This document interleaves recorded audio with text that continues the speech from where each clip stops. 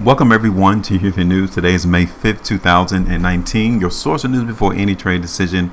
We're all here to give you an update of the stock market. We try to do this on a weekly basis to make sure that you all are in tune with the overall financial markets for the upcoming week. Definitely want to thank you all for taking the opportunity out to watch this video. Overall, the stock market has been very reluctant into seeing prices moving lower. I know there's been a lot of videos on YouTube, on television, even on the internet, speaking of increasing pressure of a recession or even a depression, and literally they're trying to insinuate gloom and doom. And what we're here to show you is that that's not being seen on the price charts. Okay, the market participants, those who delve into this market on a daily basis, are not insinuating that that is on the horizon. Okay, so what we're going to do, from our last video, we were still anticipating these three indices, the NASDAQ, the S&P 500, as well as the Dow, to continue to make all-time highs. And as you can tell right here in the NASDAQ, that this particular index is not showing us any weakness. We're looking at the monthly chart right now, and last month was a very positive month in the NASDAQ. The starting out of May, we can see that the market tried to move lower in price. Okay, but it was as of this particular moment has been bought up by the participants because they're still expecting higher prices. Okay, so overall, the NASDAQ is still insinuating all-time highs being maintained. Last week, we did see the opportunity for the market to take a movement lower, but it wasn't excessive, and we still closed towards the high of the bar. So there is still indications that strength is still being maintained in the NASDAQ. Looking here on the daily time frame, right here on the 2nd of May, even the 1st of May, the volume has definitely been climactic comparative to what you see right here in the background of this chart. And even on Friday, the market closed toward the high of the bar. So at least the starting of this upcoming work week, the NASDAQ is still anticipated to move higher. Now, considering that we are in uncharted territory for these indexes making all-time highs, there's nowhere in the background of these charts that we can utilize to try to determine where resistance will be. So that is the only thing that you need to keep in front of you if you're trading these three indexes, is that you had to be on guard in order to react relatively quick, because that's how the market participants will react. Once the slightest hint of negative news come out, they will push these indexes lower in price. Okay, so as of this particular moment, the NASDAQ is still insinuating some strength.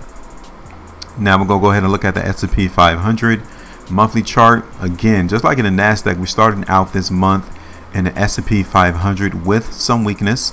We were able to close toward the high of the bar currently in the month of May. Weekly chart for the S&P 500, you can still tell here that the weakness did come in, but even in the S&P 500, we was able to close towards the high of the bar. The volume needs to be addressed. It is a lot higher than what we saw the last 2 weeks. So a little bit more effort is being placed in this index to try to take profits. Okay, a lot of these market participants are in this space taking profits at these all-time highs. Daily chart for the S&P 500, pretty much in tow with the NASDAQ. You can see here on the 2nd of May that the volume, even on the 1st of May, were very climactic, and we still closed Friday at the high end of the bar. So that tells us that the market is still euphoric for higher prices. It might not make it as high as what it did the 1st of May, but the strength is still present. Okay, so we're still anticipating the S&P 500 to continue its movement to the upside as well. Just want you all to understand that since we're trading right here, that there's no area in the background of this chart from the duration of this index being used that we can utilize for resistance. Okay, so be very vigilant into the market as we trade at these high levels. Even though we're not seeing a lot of indications of some weakness entering the space, but this day right here we need to keep our eyes on, because that can play a huge role going forward in the S&P 500 to instill more selling into the market. Okay,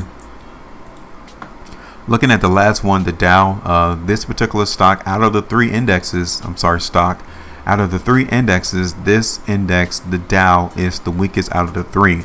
The NASDAQ is the strongest, then the S&P 500 is the second strongest, and the Dow is the weakest.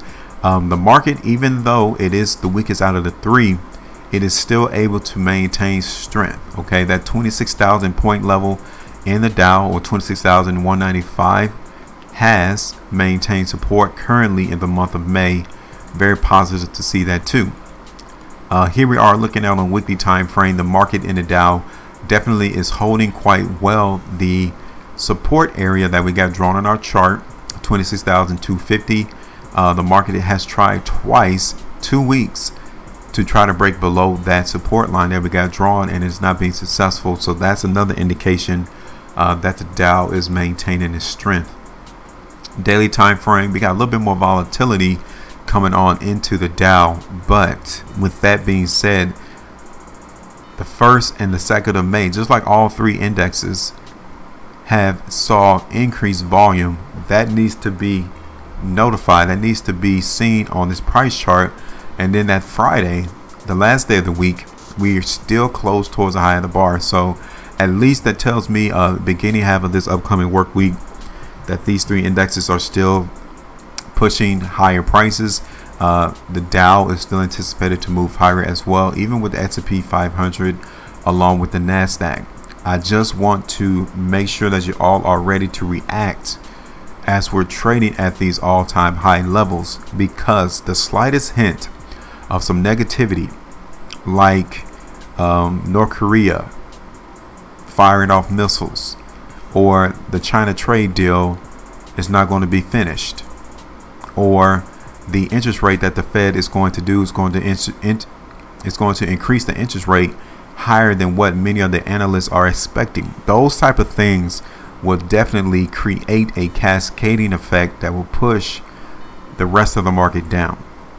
And it can happen literally Monday, Tuesday, Wednesday of this upcoming week that will not allow the Dow to make all-time highs. Okay, so right now the market participants are not seeing that on the forefront. They're still seeing anticipation of higher pricings. I know the earnings seasons are fully in tow right now, and they've been blowing it out the water. That's why the NASDAQ continues to show us a lot of strength, because the tech sector continues to outperform what many of the analysts estimated for their earnings. Currently, the market for all three indexes are still expected to move higher. I still expect some volatility to increase, meaning that what you see right here on the Dow on the 1st, the 2nd, and the 3rd of May, expect to see more of these widespread bars occurring at the top end of these three indexes. That continues to tell you that the market participants are being very active into selling and buying these three indexes, and that's a perfect opportunity for us to dictate what's going to happen in the future. Okay, so right now they're still anticipating higher prices. Okay, so that's going to be what we're looking forward in this upcoming work week. If there's anything that changes, we might break in on YouTube, but definitely we will let our members on our website know of the changes that are occurring on these price charts. So that's our thoughts, that's our estimate, that's our forecast of what we expect these three indexes to do. Make sure you all maintain your profitability, and don't forget to go ahead and check out our website, HueFinancial.com, if you want more of this type of information. Okay, make sure you all maintain your profitability, and I will talk to you all later.